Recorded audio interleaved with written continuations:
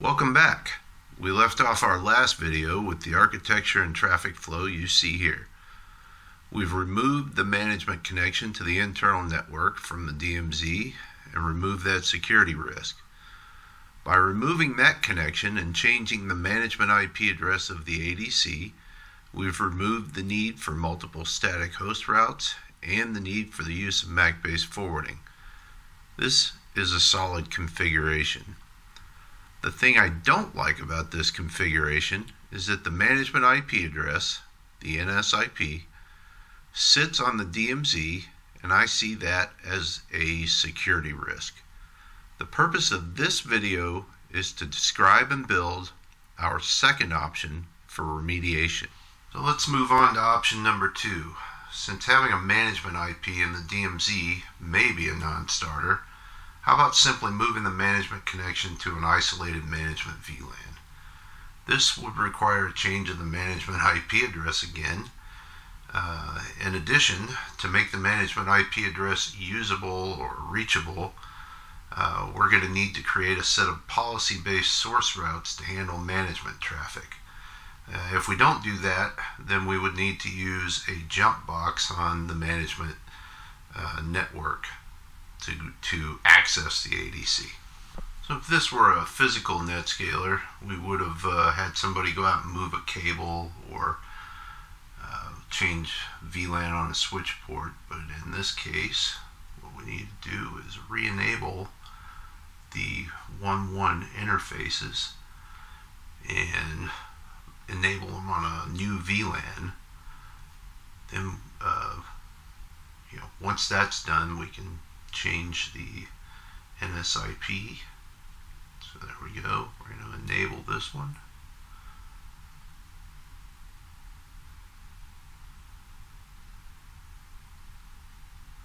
You can see it's enabled.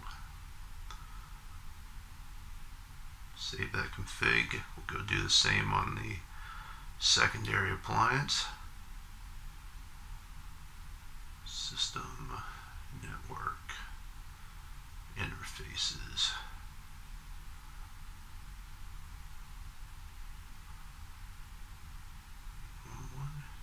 Enable. Alright, so now we've got both of those enabled and they're actually on new VLANs. So the next step will be to change the IP addresses.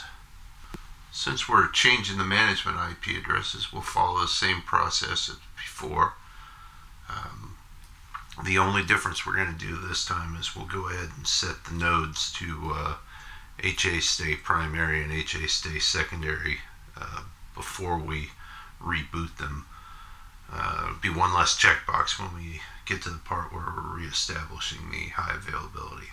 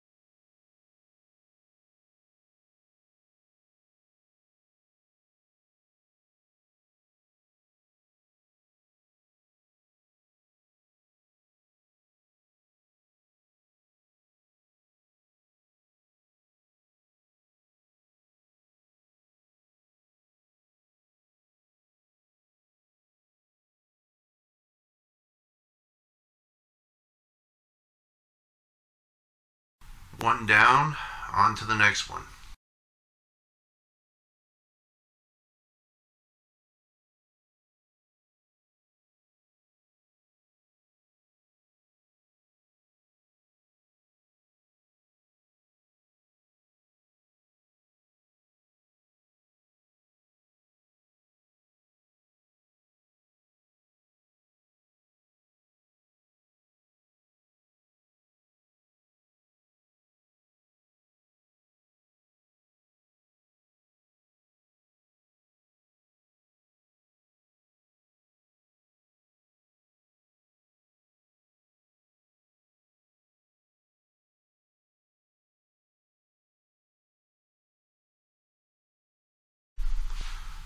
Okay, they're both back.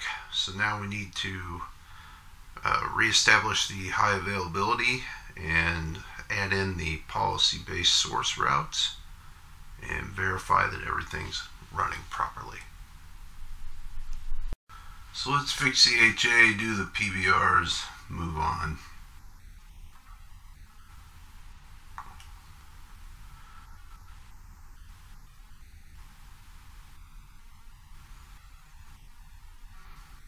First thing we got to show you is the current routing table. You see all the traffic is going out the management interface, and that was to maintain reachability. That's the primary, and that was secondary. This is the primary.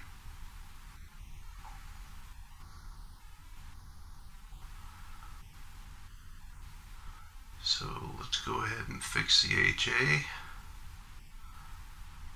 I've already got these guys in state primary, state secondary, so all we need to do is go on the first one, add the second node,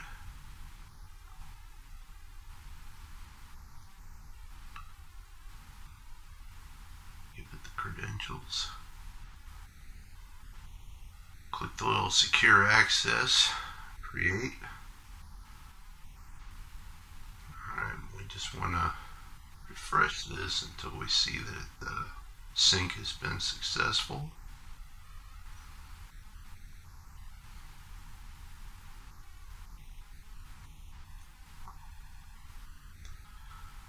Come over here, you can see that the config's been synced. Let's take this guy, put him back into HA enabled.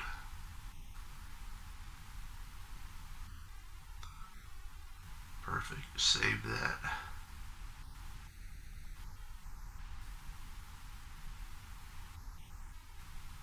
I'm going to take this guy, put him into HA enabled.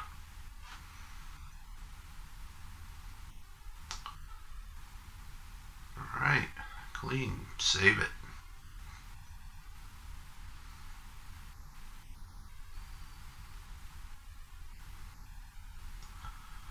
Alright, so the HA is back up and running. Means we can do all our config from this side.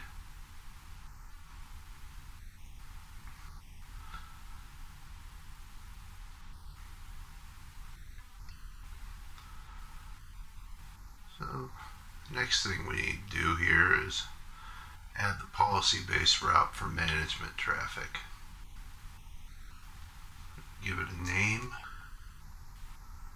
Down here we select new, and we're going to put in the next hop for traffic from the new NetScaler IPs. Also the same as the current default gateway. Alright, so this is for source IPs, and so we want the source IPs that will match 192.168.1.42, 192.168.1.43. That's the two NSIPs. Alright, and this is destination traffic, so we say not equal to basically traffic that's on the local LAN for 192.168.0. So we start at 0, go up to 255, say that gets accepted. Alright, when you're done, you go over here, select action, do apply. Yes. Alright, so that policy-based source route is in place and active at this point. Sending all traffic from the NSIPs to 192.168.1.1 if it's not local. So I'm just clicking around a little bit so I can generate some hits and show that the PBR is functioning. Alright, so there you see it, we got 2 hits at least. And that's enough to know that the PBR is functioning right now, which means we'll be safe to remove the default route that's in there currently, and we won't lose access to the management interface. Now if you go look right now in load balancing services, everything's down, and that's because that default gateway is pointed to 192.168.1.1. So now we can go and correct that.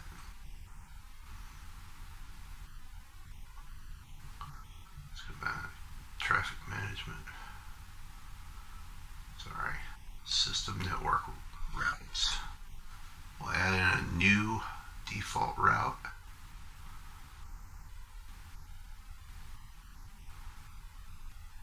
This would be 192.168.2.1.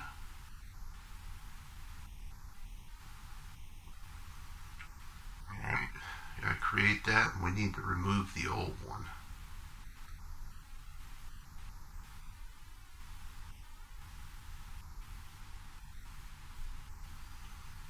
So I'm just refreshing some things so that the GUI will update.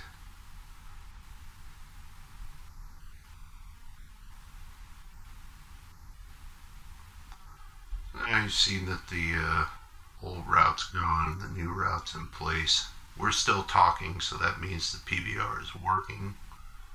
You see, well, we've had about 20 hits since then, so that's good. And we'll go back to traffic management and look at those services. Now they're all up, except for LDAP. Guess what? We missed the firewall rule again. Same with the virtual servers. So we're going to go fix the firewall, and we'll come back and show everything up and running. Okay, the firewall's been fixed. As you can see, LDAP service is up and running. Virtual server is up and running. Everything's squared away. So this would be the completion of option number 2. This is a diagram of the traffic flow with our completed option 2. And as you can see, the flow of data traffic has not changed. The only thing that changed is that we moved the management IP address, the NSIP, off the DMZ network and placed it on an isolated management VLAN. This is a more secure configuration and preferable to the option number 1 configuration. When remediating an existing production configuration like the one we started with, this is probably the best realistic option available, because the chances of moving a large organization into moving cables or a major re-architecture in a reasonable time frame are slim to none. Our proposed option number 3 is the same architecture we would build if this were a greenfield setup. Option 3, or the greenfield build, is not any more secure than the option we set up here. Option 3 provides performance improvements when using a virtual ADC instance. These are called VPX instances. It doesn't necessarily scale better when using hardware ADC appliances, but it could if you were pushing the bandwidth limits of your network interfaces. Before we move on to option 3, or the greenfield build, in the next video, I would like to provide some helpful hints to consider when remediating a pre-existing Citrix ADC environment. 1. Don't turn off MBF unless you are sure they aren't depending on it. How do I know they're not depending on it? The only way you know is when you fully fix the layer 3 routing table to be able to reach all known addresses via the designated paths or firewalls. Now, if you haven't corrected the routing tables and tested, then don't turn off MBF. 2, you probably can't use new or additional interfaces. To get a new cable run, to purchase a new SFP, to do the things it would take to run new cables, usually takes 2 weeks to a month. 3, be careful adding the policy-based source routes. Another place, like we showed, where it's possible for you to cut off your own connection to the ADC. Basically, you've got to figure out what they're doing, what they're depending on, and work within the framework they've left you with to make the best decisions you can. So you have to get creative. We've certainly made some major improvements to the environment we found when we started this project. The new setup is no longer being held together by the technical equivalent of bubblegum, baling wire, and duct tape. In the final video of this series, we will go through the design elements and build of a greenfield environment and go over the general do's and don'ts of Citrix ADC architecture and builds. If you find this interesting and would like to learn more, subscribe to our channel for more instructional videos. If you need help with your organization's technology challenges, please visit our website at positive-convexity.com and get in touch. Thanks for watching.